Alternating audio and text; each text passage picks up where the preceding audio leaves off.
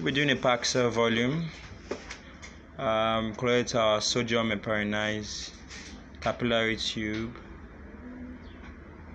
It's indicated by a red color on the tip there. Yeah.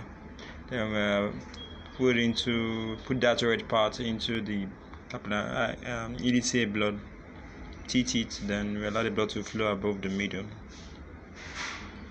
Then you clean it up with dry swab.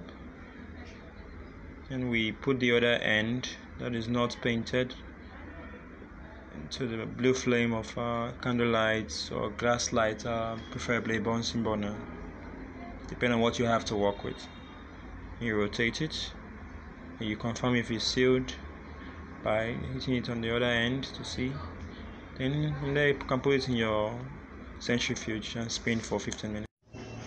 So the pack cell volume is ready. So we're going to record it, find out the blood level of this patient using a micro hematocritic reader. Make sure that both ends of the blood serum is placed at either end of the calibrated points. From my reading here, we see that the pack cell volume is 45%. Male has a normal range of 40 to 56. Female has from 36 to 46.